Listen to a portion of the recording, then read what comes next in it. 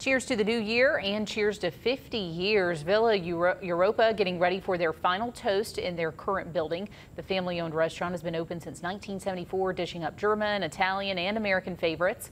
Villa Europa says they own their current property, but over time maintenance has become an issue since the building's aged. Now they're welcoming everyone for one final toast on New Year's Eve. Their manager says they're not saying goodbye, just see you later.